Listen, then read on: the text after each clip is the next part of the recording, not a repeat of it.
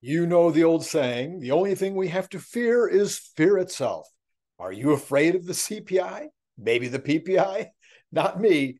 I'm saying that Goldilocks has moved in and she plans to stay for quite a while. This is Randy Kirk.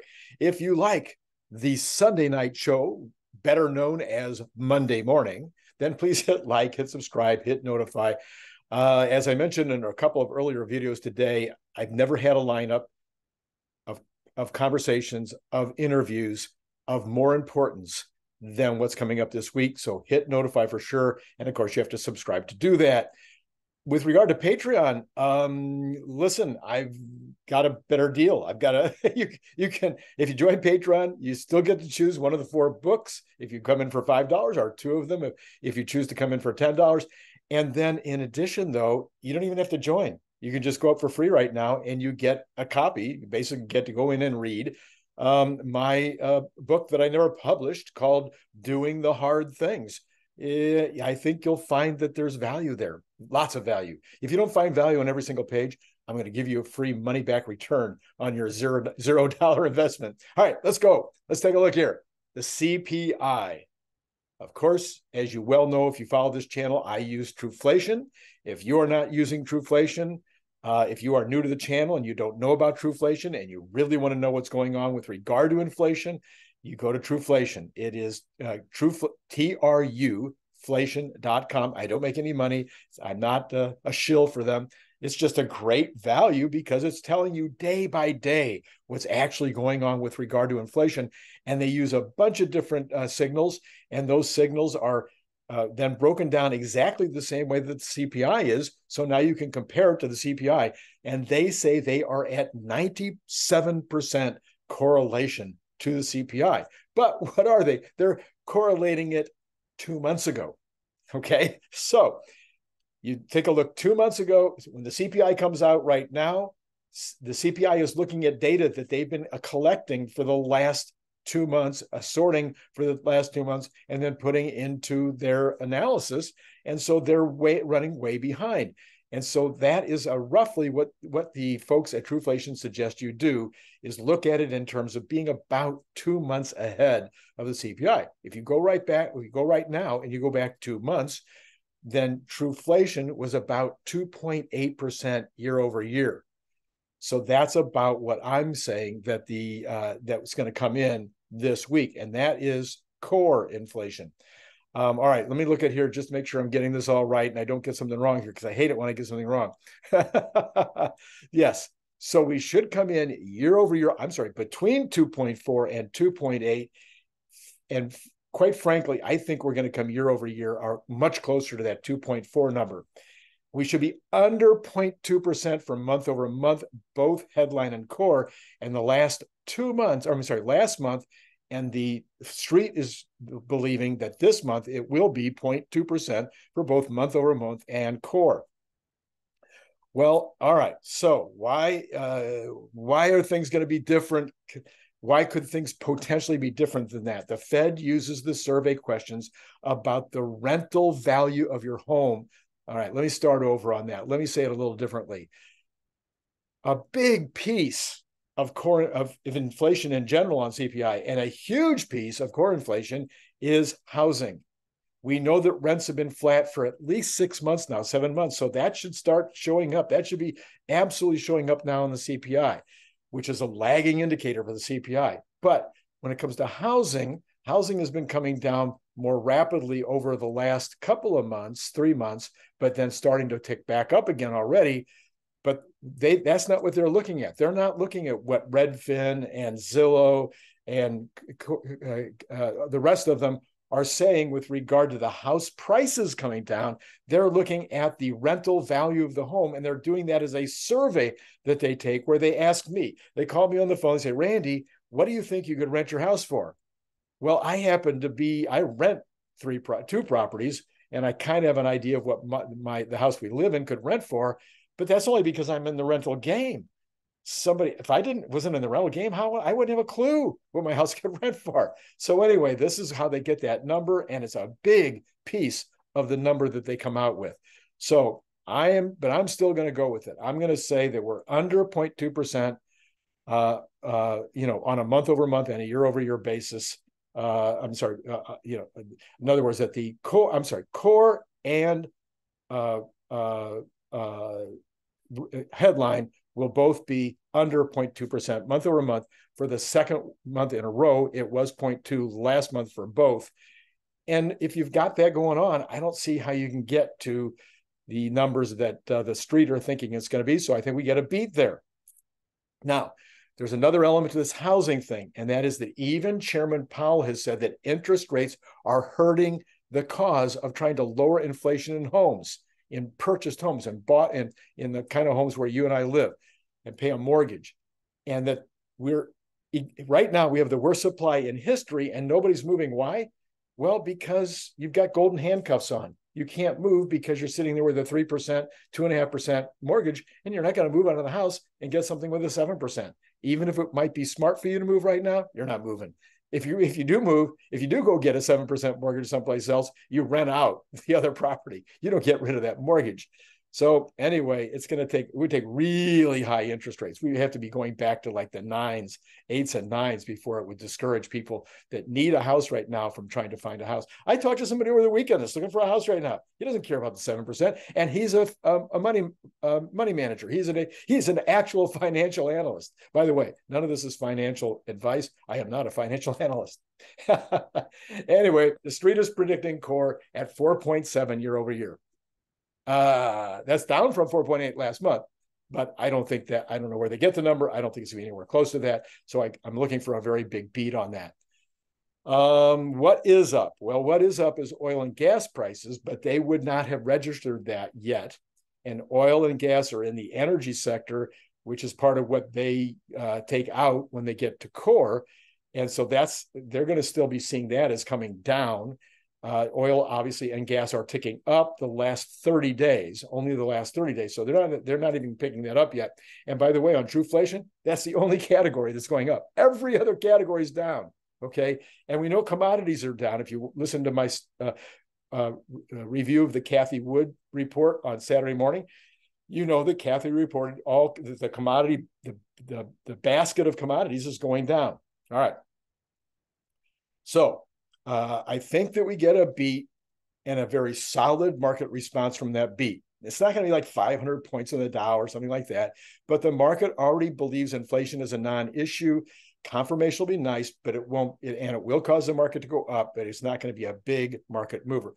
Okay, a day later, that's on Thursday. On Friday, we have the PPI. Producer price indexes are projected to have risen 0.2% last month after rising 0.1% in June. The year over year, they're thinking might go up 0.7%. Now that's for the whole year. That's not 7% for the year. They're talking about 0.7% for the entire year compared to an annual gain of just 0.1% in June. Well, when the producer price index is this low in terms of the increase, that's going to flow through the economy. Now, the producer price index doesn't have anything at all to do with oil prices. It doesn't have anything to do with commodity prices. Those are not produced. Those are mined. It has nothing to do with housing prices. So there's a lot of things that this doesn't count, but it's an important part. The consumer spending makes up 70% of the market of the annual expenses, and probably more than that right now, because businesses are not investing that much right now. So, all right. So the PPI should be another beat on Friday, and the market will like that too. So if you're getting my point here, the market is going to be happy all week. All right, consumer credit is expected to show a big gain on Monday. So that's the big number on Monday is consumer credit. I don't know. I don't know if it's going to be a big gain or not. Multiple sources. This is going to go from like up by 30% or something, or more than that, 40, 50% compared to last month. I don't know. I'm seeing multiple sources saying the consumers are starting to pull back. So I'm not sure where they get that number. So I'm looking for a beat compared to the street on Monday on consumer credit. I think if they beat on that, that might suggest softness, but I don't think it's going to go below last month's numbers. So that'll be good. Anyway, hard to tell what the street will do with that. Small business owner optimism is on the program for Tuesday. So you've got the National Federation of Independent Businesses coming out with their optimism index. Estimates are that this will contract just a tiny bit probably having to do with small businesses not having any luck getting financing. If they need financing, they're not getting it. The banks aren't giving it to them, or it's much higher rates than they're used to paying. So there might be a drop in optimism due to that. The Wall Street is expecting this problem for Main Street. But maybe if the lowered optimism doesn't happen, then the street would think that was a good sign that maybe the small businesses are in good cash position. I think that's true. I think small businesses are in a better position than anybody knows with regard to cash. People have been hoarding cash. People have been looking for a recession for a long time. People have been preparing for it. I think people have the cash. Wholesale inventories come in on Tuesday as well. I won't be able to report those until Wednesday because they come later in the day. A reduction in wholesale inventories is expected, and that would be excellent because that means that these people are going to have to start ordering in order to refill their basket, because you can't sell from an empty basket. Oh yeah, you've heard me say that before. Besides the CPI on Thursday, we get jobless claims on Thursday as well, and those are expected to be steady. That would be good. A decrease would also be good, meaning fewer people getting laid off. That would be good. A large unexpected increase would be bad. So if we're seeing a lot of people being laid off, the street might take that as softness, especially if there's other signals showing softness. But also watch for corrections in prior week's data. There's been lots and lots of corrections recently. I don't know what the administration is doing wrong right now in terms of getting their numbers right. I've watched all of these kinds of data for years and years and years. These corrections are extremely large and frequent. I'm not sure what's going on. Then on Friday, we get consumer sentiment. That's expected to slightly improve because folks are happy about food prices. They're happy about gasoline prices. But again, the gasoline prices didn't start going up till like a week and a half ago. So that is not going to be in these numbers. I would say the next month's consumer confidence numbers might actually not be that good. Food prices are apparently really down, really significantly. They're not going up. They're flat. I reported the other day that this gentleman who follows the Costco pricing very carefully goes in and does an analysis saying that Costco prices are actually down compared to last year. All right, some of the Fed leadership will be out this week giving speeches. That's never good. Actually, they're out almost every week. I don't think you're going to see much except when the CPI and the PPI come out. That's on Thursday and Friday, late in the week. Some Fed commentary might speak to whether if we get good, if we get beats, if it's looking really, really good, maybe you'll see the commentary suggest a little softening in their thinking, a little dovishness. Now, if it goes the other way, and I think there's zero chance. I'm not talking about a 1% chance. I'm talking there's 0% chance that the inflation numbers are going to be higher than expected unless there's something completely wrong with the analysis by the Fed. All right, let's go on now. What is the market going to do with this? Well, first of all, I expect a slow news week. It's August. I don't think there's going to be any surprises in any of those numbers I just gave you. So the market should start recovering. I don't think this was a big down leg, like a 10 or a 20% sell-off in the Dow and the NASDAQ. So I think it'll start recovering from its rough week. And I think that's what's going to happen with Tesla too. Of course, in order to hit my target on Tesla, we would have to go up 47 points in 6 market days because I said 300 by August 14th. 8 points a day, every day, or maybe 15 points in one day and not as many in some of the other days. Well, it's not impossible. And I've got at least one person saying he'll join Patreon if we hit that number. Is anybody else in for that deal? Elon, I'm going to call to you. I'm going to ask you, please. This would be a great week. You could help me out here. Could you announce the Cybertruck handoff day this week? Just a small favor. Or maybe do a surprise reveal of the Highland this week and have it look just absolutely amazing. Or if no reveal, maybe there'll be a sighting of one without the camouflage on it. Anyway, and it's just really this hot looking car. Well, okay, we can dream, right? It's hard to really predict Tesla right now. There are so many gigacatalysts, so many over the next 90 days. I'm going to do a video on that. Everybody's kind of waiting for these multiple big shoes to drop. And so I don't know if I'm going to miss my number by next Monday, But I do believe Tesla will be up, pretty much all week, barring any negative news. And if any major news comes in, any of these catalysts happen, who knows? All right, the pre-market right now is saying I'm right. Dow is up 13, S&P is up, 13%. S&P is up 19%. Those are not correct. 13%, 1.3%. S&P is up 1.9%. NASDAQ is up. No, those can't even be right. I'm going to have to stop the music here. Just a second. Let's go in and double check this. I'm doing something completely wrong. Yes, I really got the decimal points in the wrong places when I put this down, and I should have known better at the time. So let's go back, and we are at we're up. Just a second here. I'm so sorry about all this. We are NASDAQ up 0.27, so 0.27. S&P futures up 0.19, and the Dow up 0.12. And this is kind of the normal this year, where the NASDAQ is up a lot more than the Dow. We have oil still up, but not breaking through 83 today, at least in the pre-market. That's probably good news. And then we have the dollar down just a little bit, and gold up a little bit. The bond market has not opened yet in the pre-market, so we're not going to get any numbers there. So I think we are that's about it. So would you please if this was any good, even given all my screw-ups just a few minutes ago, you still like the program, would you please put like. You're going to want to notify. I'm telling you, first of all, you want to be there every single morning at right around 7:10 California time, where I do my morning show, my daily morning show.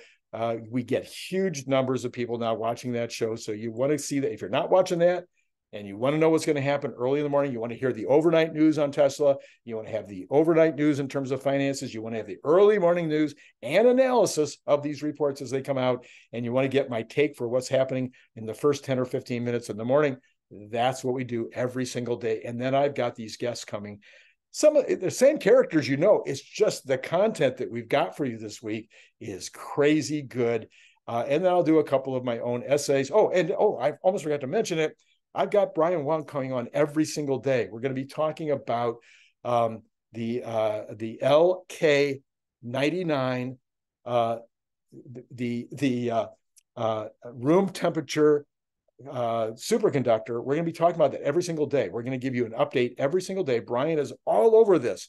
I don't think there's probably anybody in the country who's going to have a better handle on what's happening with this project. And we're going to talk about it every single day.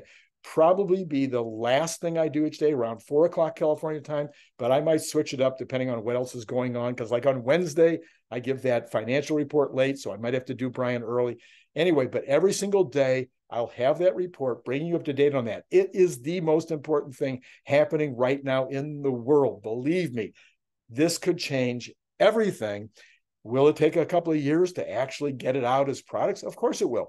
But if it's true, it will change things now in terms of way people are beginning to think about energy, beginning to think about the way that we transmit energy, the way that we distribute energy. I mean, everything will change. It'll be a massive, massive, massive change. So that'll be every single day. So hit notify so that you know when that report is coming out. And then, of course, as I mentioned, all those opportunities on Patreon, just go up and sign up. It's free for the first 7 days. And then it's only $5 or $10 a month, depending on which one you choose going forward. So that is the end of my tale. And I will see you bright and early tomorrow morning. And until then, it's been great talking to you.